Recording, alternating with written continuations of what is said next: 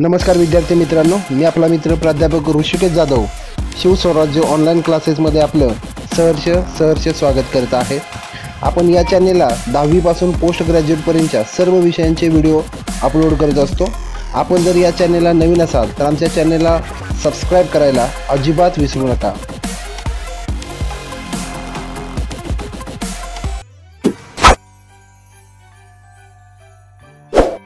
12वी कॉमर्स नवीन अभ्यासक्रम 2020 एक्सरसाइज मधील आपण प्रॉब्लेम नंबर 5 या व्हिडिओमध्ये त्या संदर्भात चर्चा करणार आहोत।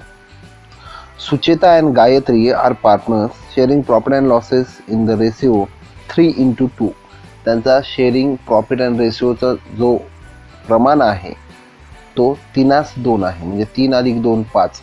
जो काय नेट प्रॉफिट येईल त्याला 5 ने डिवाइड करायचं, येणाऱ्या उत्तराला 3 ने मल्टिप्लाय करून सुचेताच्या कॉलममध्ये द्यायचे आणि 2 ने मल्टिप्लाय करून गायत्रीच्या कॉलममध्ये तो नेट प्रॉफिट असेल किंवा नेट लॉस असेल तो डिस्ट्रीब्यूट करायचा। म्हणजे या पद्धतीने त्यांचा रेशिओ आहे।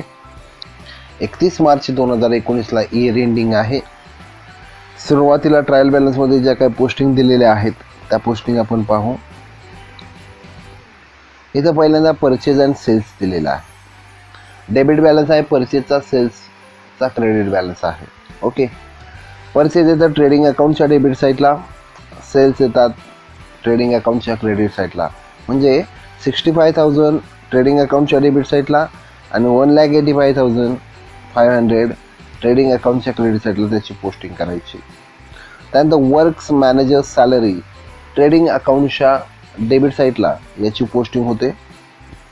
त्यानंतर capital Sucheta and Gayatri partners capital अकाउंटच्या credit साईडला बाय बॅलन्स ब्रॉट डाऊन सुचेताच्या कॉलममध्ये 75,000 आणि गायत्रीच्या कॉलममध्ये 40,000 ची पोस्टिंग करा।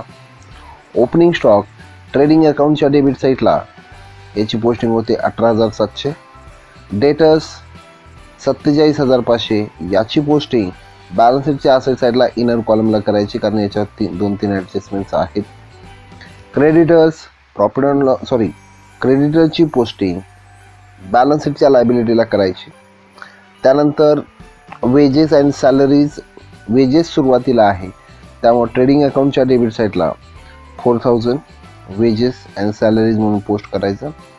बिल्स रिसिवेबल बॅलन्स शीटच्या असेट साईडला इनर कॉलममध्ये याची पोस्टिंग करायची, कारण याच्यावर बिल्स रिसिवेबल डिस्काउंटची ॲडजस्टमेंट आहे। त्यानंतर bills payable balance sheet लायबिलिटीला posting करा। डिस्काउंट क्रेडिट बॅलन्स दिला आहे profit and loss अकाउंटच्या क्रेडिटला। Motive power trading अकाउंटच्या debit साईडला इनर कॉलमला पोस्टिंग करा, कारण याच्यावर ॲडजस्टमेंट आहे। कस्टम ड्युटी ट्रेडिंग अकाउंटच्या डेबिट साईडला पोस्टिंग करा। इंटरेस्ट क्रेडिट बॅलन्स दिलेला आहे प्रॉफिट अँड लॉस अकाउंटच्या क्रेडिट साईडला याची पोस्टिंग केली जाते। त्यानंतर अनप्रोडक्टिव्ह वेजेसची पोस्टिंग आपल्याला प्रॉफिट अँड लॉस अकाउंटच्या डेबिट साईडला करायची आहे।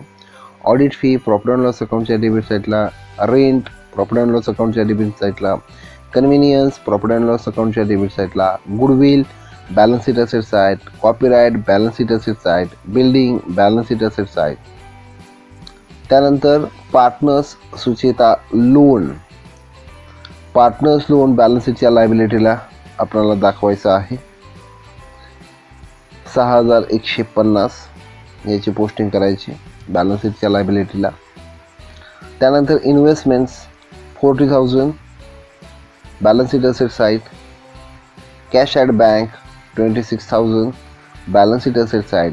या पद्धतीनं ट्रायल बॅलन्सच्या ज्या काय पोस्टिंग्स होत्या त्या आपण बघितल्यात। त्यानंतर ॲडजस्टमेंट ज्या काय आहेत त्याचे इफेक्ट्स काय आहेत ते पाहूया। क्लोजिंग स्टॉक या ठिकाणी दिलेला आहे। क्लोजिंग स्टॉकची पोस्टिंग येते ट्रेडिंग अकाउंटच्या क्रेडिट साईडला आणि बॅलन्स शीटच्या असेट साईडला। त्यानंतर goods of costing ₹3,000 distributed as a free sample माल जाहिरातीसाठी ॲडव्हर्टाइजमेंटसाठी फुकट वाटला। म्हणजे याचा पहिला इफेक्ट ट्रेडिंग अकाउंटच्या क्रेडिट साईडला आणि दुसरा effect profit and loss अकाउंटच्या debit साईडला करायचा आहे। त्यानंतर इथे सगळ्यात नवीन ॲडजस्टमेंट आलेले आहे पहा। Motive power include ₹500 paid for deposit of power metre, म्हणजे मोटिव्ह पॉवरमध्ये 500 रुपये चुकून ॲड झालेले आहेत, इट इज मिस्टेक. मग त्यामधून आपल्याला काय करायचं आहे ते लेस करायचं आहे. म्हणजे मोटिव्ह पॉवर ट्रेडिंग अकाउंटच्या डेबिट साईडला घेतलेला आहे, त्या ट्रेडिंग अकाउंटच्या डेबिट साईडला हे लेस ॲडव्हान्स 500 करा. 1350 वजा 500 रुपये हे आउटर कॉलमला ट्रेडिंग अकाउंटच्या डेबिट साईडला येईल 850. आणि या 500ची पोस्टिंग हे प्रीपेड आहेत, त्यामुळे बॅलन्स शीटच्या असेट साईडला मोटिव्ह पॉवर ॲडव्हान्स 500 रुपीज म्हणून त्याची पोस्टिंग केली जाते. त्यानंतर डेप्रिसिएट बिल्डिंग ॲट 5%. बिल्डिंगची कॉस्ट आहे 88,000 भागिले 100 गुणिले 5 म्हणजे 4,400 हे डेप्रिशिएशन येईल. बॅलन्स शीटच्या असेट साईडला 88,000 मधून 4,400 वजा करा, जे काही आन्सर येईल ते आउटर कॉलमला घ्या. त्यानंतर त्या 4,400 डेप्रिशिएशनची posting profit and loss अकाउंटच्या debit साईडला आपल्याला करायची आहे. आता इथं पुढची एक ॲडजस्टमेंट आहे पहा, right of ₹2,000 for bad and doubtful dates and RDD at 3% on debtors. आणि पुढची एक ॲडजस्टमेंट आहे, bills receivable included dishonoured of bills of ₹4,000. आपण डेटरचा फॉर्मॅट पाहताना बघितलेला आहे की डेटर्समध्ये पहिल्यांदा बिल्स रिसिवेबल डिसऑनर्ड काय असेल ते ॲड करा, त्यानंतर अनरेकॉर्डेड सेल्स काय असेल तो ॲड केला जातो आणि मग डेटर्सच्या ॲडजस्टमेंटचा विचार केला जातो. त्यामुळे इथं डिसऑनर्ड बिलची ॲडजस्टमेंट असल्यामुळं ही 4,000 रुपयाची जी अमाऊंट आहे त्याचा पहिला जो इफेक्ट आहे डिसऑनर्ड बिलचा तो आपल्याला दाखवायचा आहे डेटर्समध्ये ॲड. ठीक आहे, डेटरची जी रक्कम आपण इनर कॉलमला घेतलेली आहे त्याच्यामध्ये डिसऑनर्ड बिल 4,000 त्या डेटर्समध्ये ॲड करा. जी काय टोटल येईल ती इनर कॉलमलाच घ्या डेटर्सची. याचा दुसरा इफेक्ट बॅलन्स शीटच्या असेट साईडला जे बिल्स रिसिवेबल आहे त्या बिल्स रिसिवेबलमधून लेस करा आणि त्याची जी काय रक्कम येईल ते आउटर कॉलमला घ्या. 5 नंबरची जी ॲडजस्टमेंट दिलेली आहे राईट ऑफ, त्याचा पहिला इफेक्ट डेटर्समधून हे 2,000 लेस करा. त्यानंतर जे काय आन्सर येईल त्या आन्सरमध्ये 3% कॅल्क्युलेट करून त्याचा डेटर्समधून लेस करा आणि त्या दोन्हीचे इफेक्ट 2,000 आणि 3%चे जे काही कॅल्क्युलेशन येईल त्याचा effect profit and loss अकाउंटच्या debit साईडला पोस्ट करा.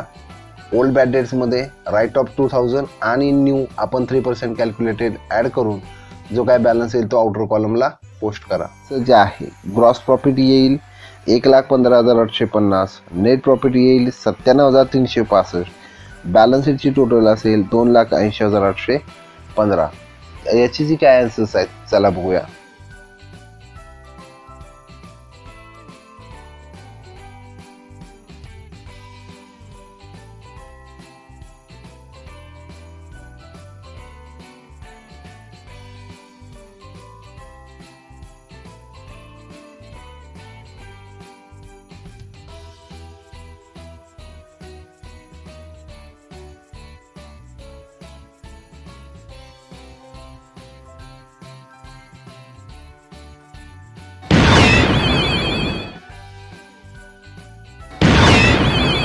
व्हिडिओ आवडल्यास लाईक, सबस्क्राईब आणि या व्हिडिओची लिंक आपल्या क्लासमेटमध्ये शेअर करायला अजिबात विसरू नका. धन्यवाद.